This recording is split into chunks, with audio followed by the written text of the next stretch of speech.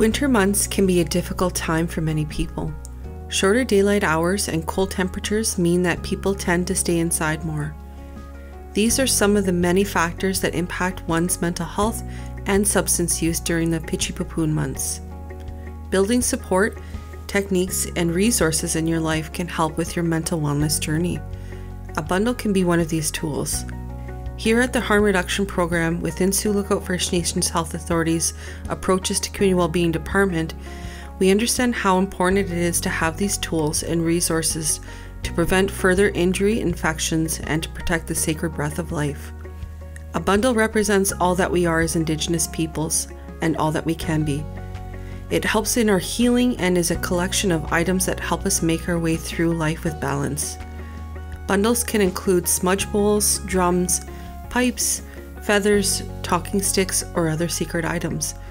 Our bundles also include Indigenous ways of knowing, being, and doing, and can include learning bundles, sacred bundles, medicine bundles, healing bundles, mental wellness bundles, and many others based on the needs and norms of our communities.